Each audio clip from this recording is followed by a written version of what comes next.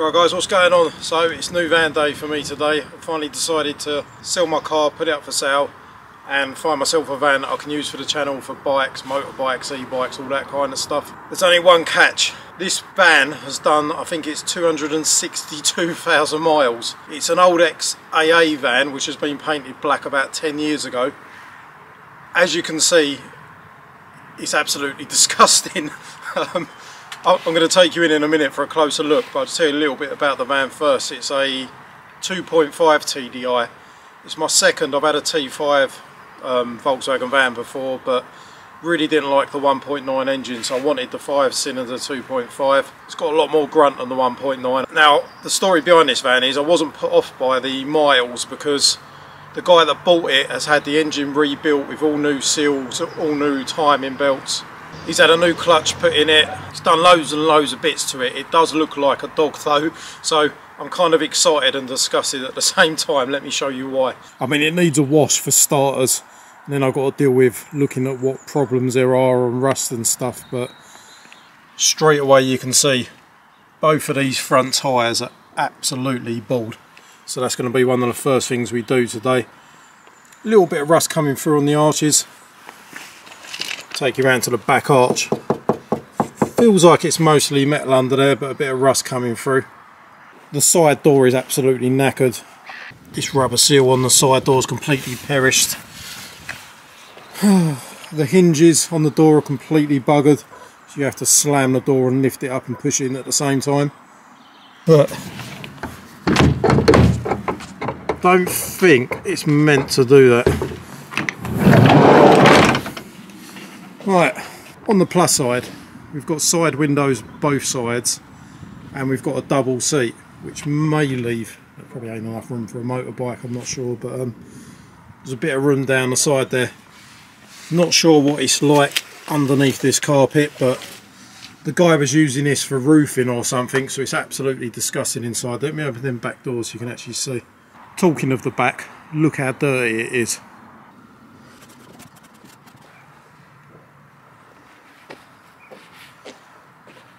Filthy, absolutely filthy. So got a bit of rust coming through, around the window rubbers. Hopefully nothing too bad. Same story on this side, absolutely filthy. A little bit of rust around the wheel arch. Front tyre, it's about good for drag racing, that's it. Them front tyres are 6 points, so going to take that straight down to the tyre shop now, get that done. Front end not too bad. I bought a load of parts of this which I'm going to be doing in the next video, but like these indicators are just so discoloured. I'm going to be sorting all that out. This is definitely going to be a bit of a project, this one. You can see signs of it being a yellow AA recovery van at some point. Let me get the back doors open so you can see.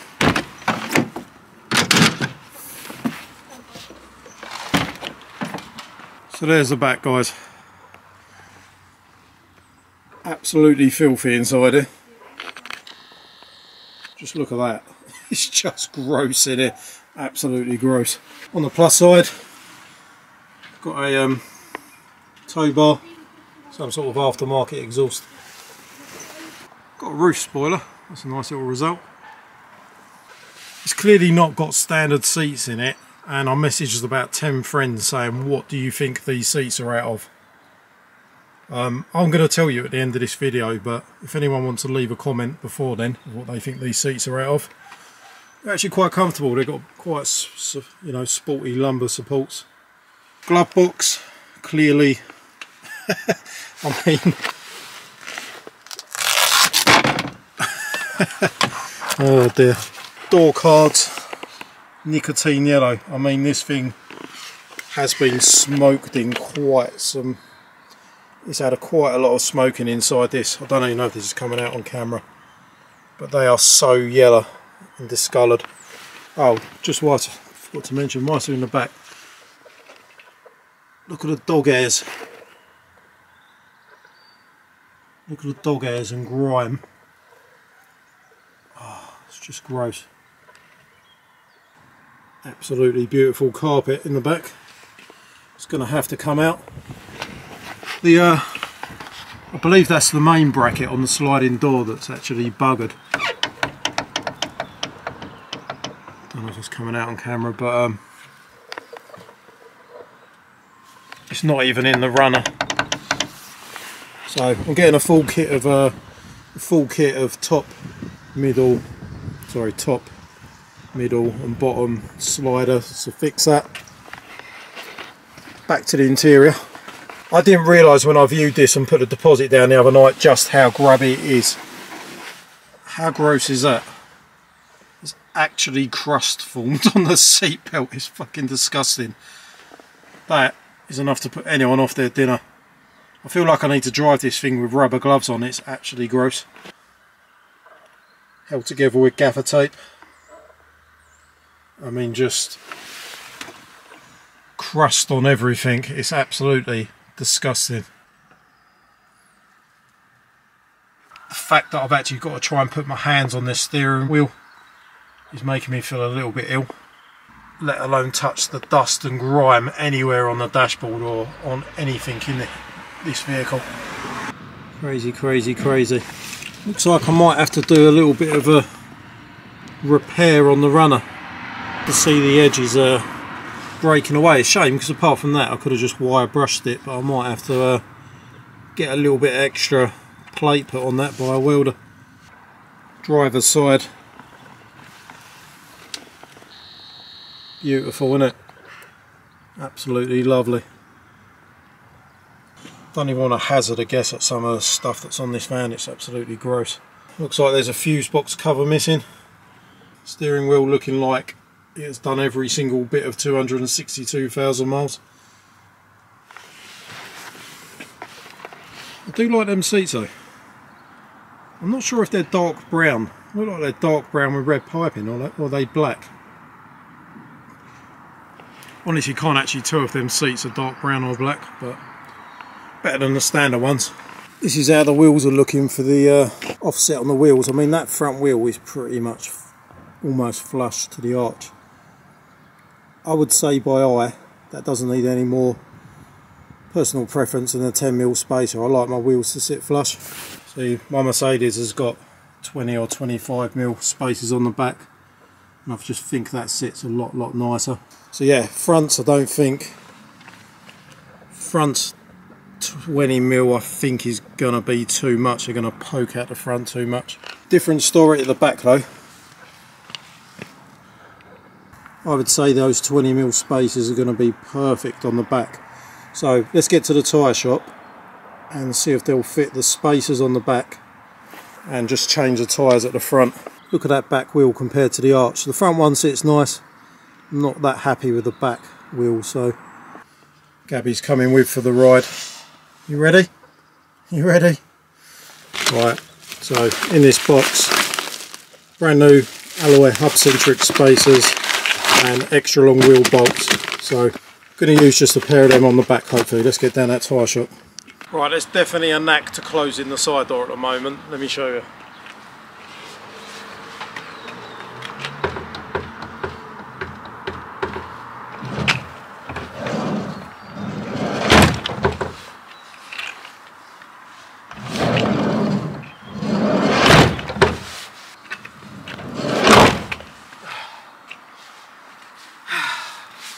Right, this van is having two brand new tyres this morning. We're going to go now, get two new tyres on it. What I have bought is some 20mm hub centric spacers. I don't absolutely love the wheels on it, but just want to fill the arches a bit more for now on the cheap. So I bought a set of 4 20mm spacers, but now I've got the van back home. Don't think you even need spacers on the front, or you're not going to fit any more than 10mm. On the back you'll definitely be able to fit 20mm spacers. So I'm going to go to the tyre shop. Two brand new tyres. Going to see if they put the spacers on the back, and I'll show you a before and after. And then we're going to go to the hand car wash and see if they can either give it a wash inside and out or an actual valet. Depends what we've got time to do today, but I can't deal with it being that dirty.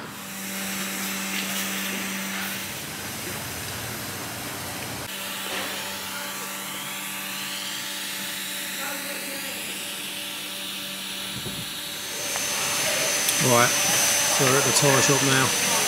Brand new 215 5017 XLs on the front. I think it's got car tyres all round, but I'm going to go with XLs just because of the size and weight of the van.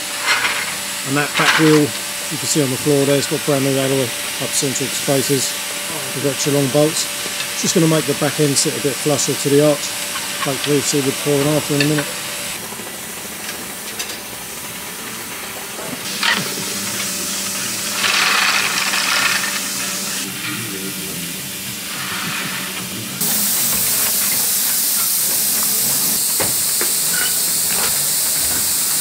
It looks alright on the passenger side. For the driver side, it's a little bit of oil, not a lot, but can anyone tell me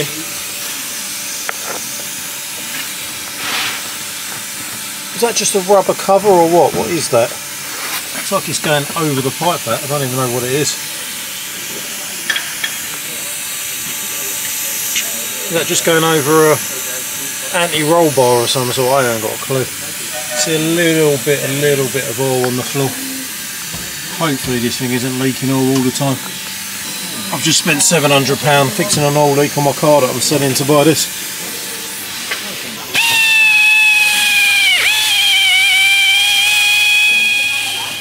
Good idea straight away of the fitment. I think it's going to be about right on that 20-25mm. Make it sit a bit more equal to the front.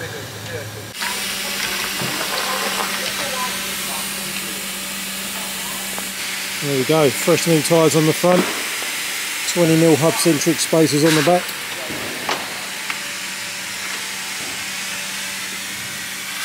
Does look a lot better, it's sitting a bit high at the back, might get it lowered a little bit, we'll see. I don't want to go crazy on it, but them back wheels sit a lot better than they did before, in my opinion. It's not everyone's cup of tea, having them flush to the arches, but I think that looks a lot better. Looks about right, doesn't it, I guess? Wheel gap, arch. Yeah, as going down, you still got like a little bit more, you probably could go out, but you're still alright. To be legal and that, so you feel good. Yeah, about perfect, hopefully. See what it's like when it's settled down after being valeted and driven around for a bit.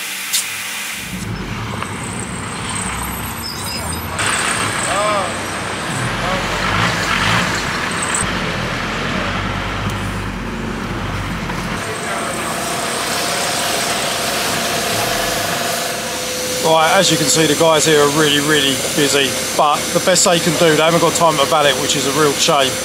I think I'm going to have to buy some like nicotine cleaning product or something because it's gross, but for now I'm going to get the outside washed and they're going to hoover up the inside, lift up the carpet and put it in black bags for me ready to take away. So that's still a lot better, right? You know, if there's any time left today, I'm going to at least, or if not first thing tomorrow morning, like wash down all the plastics. But if we can get the outside clean, that's pretty good going today. I'm going to go off to the cafe with Gabby now, grab a coffee and leave these guys on it for an hour, see what they can do.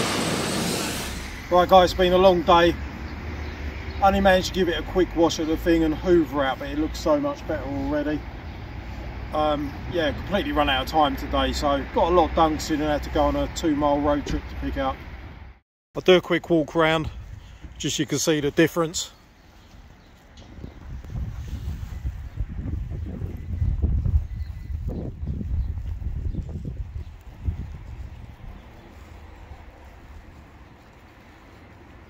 I mean, this hasn't been polished or anything yet.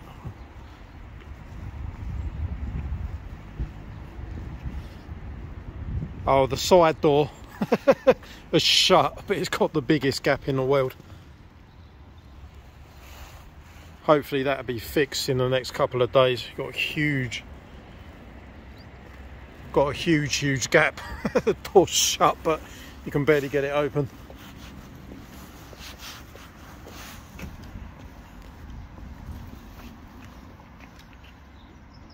It's looking a lot tidier though, isn't it? It's looking way better than it was. I've got loads of parts coming in the next couple of days for it. I've got some new crystal clear indicators. These are obviously clear ones originally, but they've discoloured so much. I think it's got potential. What do you reckon, guys? I'm not sure I can get that side door open again. I don't think I want to touch it until... I don't really want to touch that side door until I've got the hinges now, because it's just driving me mad. But let's have a look in the front actually.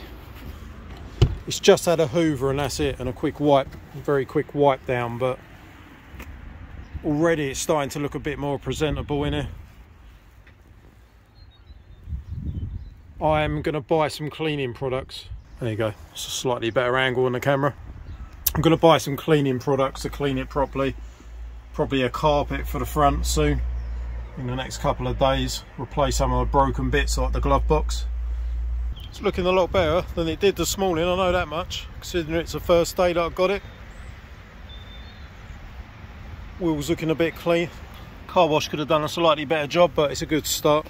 What do you think on the back wheel? Them back wheels have got a 20mm spacer on now. I think it was about the right judgment putting 20mm spacers on the back. Wheels look not too bad, considering I wouldn't have chosen them wheels, but they don't look bad.